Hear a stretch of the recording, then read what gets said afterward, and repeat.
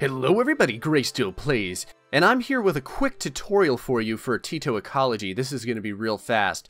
Now some people just want to know how to get additional Tyto coins so that they can continue to buy all kinds of different plants and animals and how to get them fast. And I'm going to show you that right now. Let's go ahead into our biome. Now you'll notice the passing of time at the bottom there said 3 months. And that is going to be really integral to getting a lot of coins very quickly so that you can buy a lot of different upgraded things.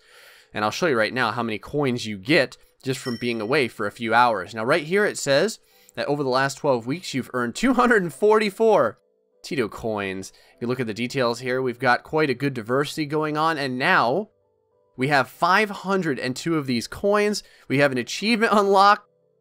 The what and the bees, there's something seedy about these fruits because the fruits have seeds. We get some energy from that. And we have just a ton of coins to buy whatever we want. And the way that you do this is just like this. Go ahead over here to your settings option. Go ahead and click on that. And then the max time away, put this at hard or 3 months. Now, as long as you have like a decent biome with a smattering of decomposers and carnivores and everything else, you'll be just fine. That was not there before.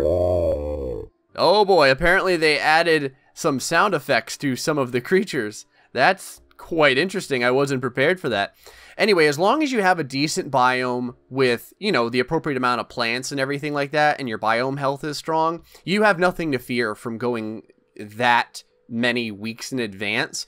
And you can always go up here to your little alerts to just see what's going on with your groupings. Anyway, stay away from the game. You can exit out after you set it at 3 months and you have everything set up, all your decomposers and everything, so that your biome looks strong.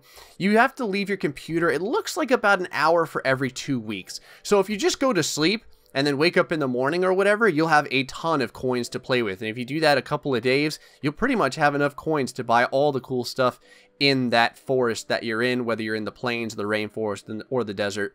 Anyway, guys, that was just a quick tutorial. Like I said, this is real simple. Just wanted to show it to you guys. I hope you guys found it helpful. Until the next time, stay foxy and much love.